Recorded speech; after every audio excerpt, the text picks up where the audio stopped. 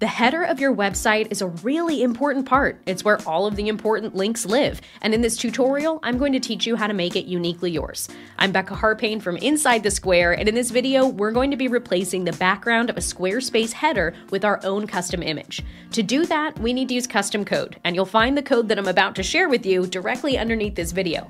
But without further ado, I'm going to share my screen so I can teach you exactly how to use it. Let's get started.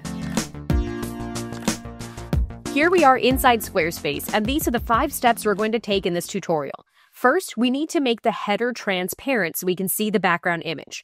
I'm going to hop into edit mode by clicking on this button right here. Then we'll select Edit Site Header, and then on the right-hand side of the screen, we can choose the Edit Design option. On the Color tab, you'll notice I've selected the Solid option for the color. You also have Gradient and Adaptive here, but let's go ahead and select Solid for this tutorial. And for the Opacity slider, drag that all the way to the left.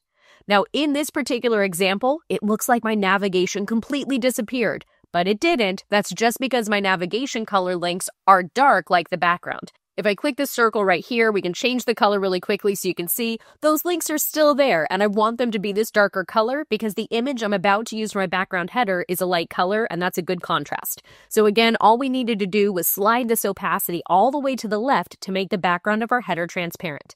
Now we're on to step 2. Let's upload the image to our site.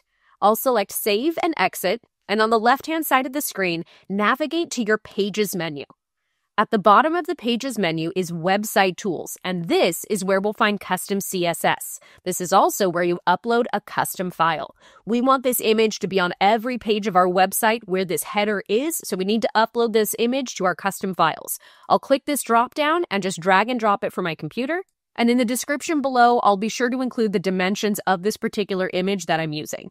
Now we need to add some custom code to place this image in the background of our website header. To do that, I'm going to say header, and I'll open up a curly bracket, and we'll say background image, URL, then a parentheses, and instantly Squarespace is going to place the URL for the image that we uploaded. If that didn't show up for you, click on Custom Files and click on the image, and Squarespace will place that URL into your code. Now this looks great, but we're not quite done. There's still a few more settings we need to do, and I will include the full code underneath this video, so stick with me here as we work through the rest of it together. I'm going to add a semicolon, and I'm going to say background size cover. I want to make sure this background always covers the entire website header. There's another option here that a lot of people like to use. If you're using a pattern, you can say contain.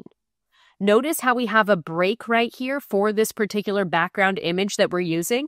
This background image wasn't quite large enough for contain, so it repeated itself. If you're using a pattern, that might be the best choice, but for the image that I'm using, cover was the right choice for this particular property. After we've set the size, let's go ahead and confirm the background position. We're going to set this to center. This will be centering the image horizontally and vertically, and I forgot a semicolon.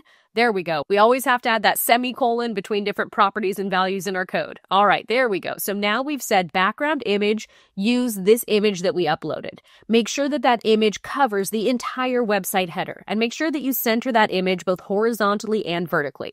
Now, last but not least, we're going to add one more line of code that says background color, and this will be a fallback color that shows up just in case the image doesn't load. If there's some issue with this image URL, we'll just remove it, for example here. If there's an issue with that image URL, the background color will show up instead, and I want to make sure this is a high contrast against the color of the links in my navigation. Now, I used a hex color code, but you could use a web-safe color name if you wanted to, like light pink, or again, a hex color code, anything that suits the style of your website that keeps that high contrast between the background and your links. Just make sure that you add that background color as a fallback in case your image URL doesn't show up.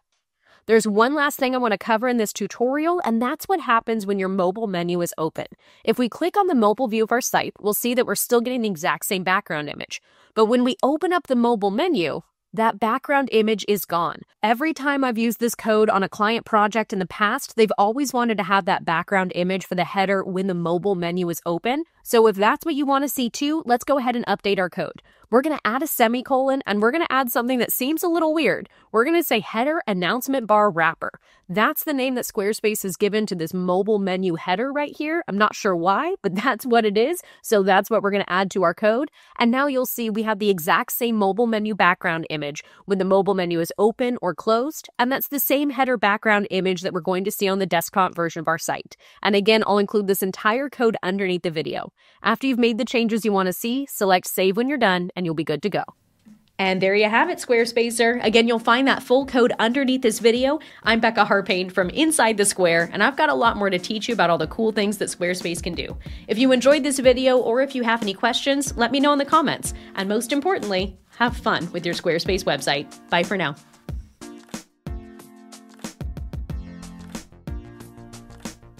Good news, Squarespacer. We finally have an AI that truly understands Squarespace.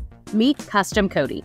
Built specifically for Squarespace users and trained on every nuance of the program, Custom Cody is your AI-powered assistant for effortless, expert-level Squarespace customization.